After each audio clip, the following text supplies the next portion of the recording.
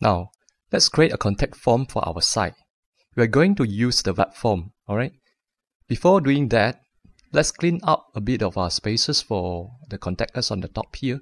I think we'll remove this my account and logout. They're actually from the secondary menu. But you can't actually remove them from a block here because it's not assigned to the region, alright? It's actually pulled out from our page template. So let's open our text editor and remove this. So under our Bootstrap subtheme, let's open templates folder and open this page.tbr.php. Now scroll down. So our secondary menu is actually rendered from here. Now we're going to remove this since we do not need it anymore.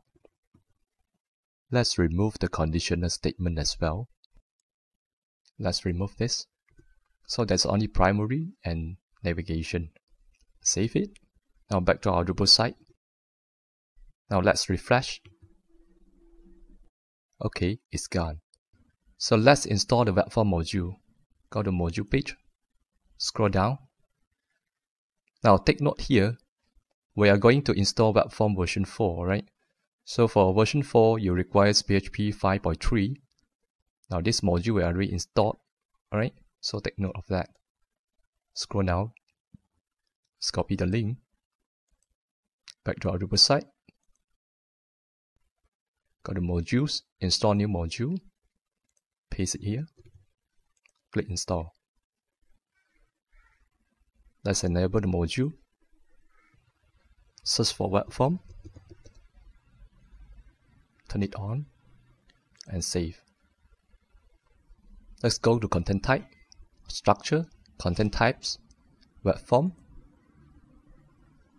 Now scroll down. Let's do some default settings. Publishing. Uncheck this. We do need to promote to front page. Display. There's no need for auto and date information. Main menu is fine. The rest is okay. So let's save the content type. So let's manage field. Let's add a body field. It doesn't come with the body field by default, but often we need this field to add a bit of description or Google Map for the form. So we need this field, right? Now we are going to use the existing field. There's already a body field here, so we use long text and summary. Scroll down, save. Scroll down.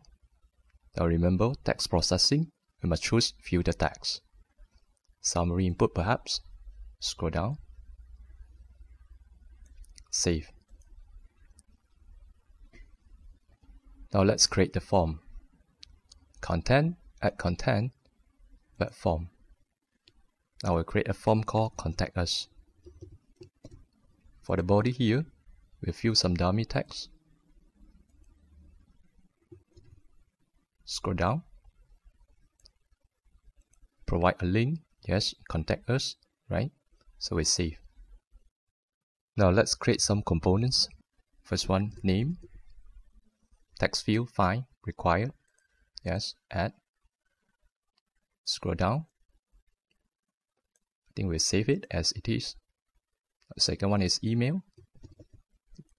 Type, email. Require, yes.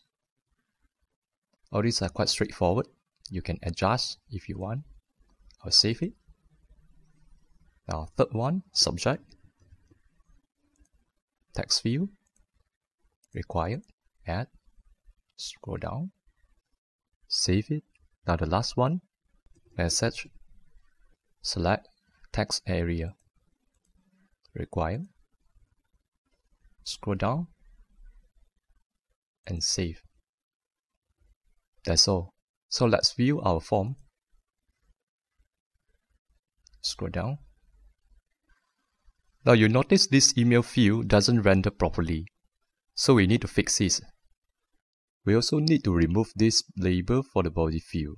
So we first go to manage display. Then this one, we hide it. Scroll down, save it. And we go to web form. Now let's fix the email. Add it here. Scroll down. Let's add a class under CSS classes. Form-control and save the component.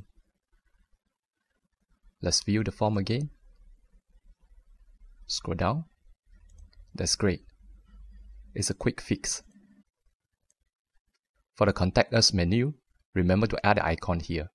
Okay, that's all. Let's proceed.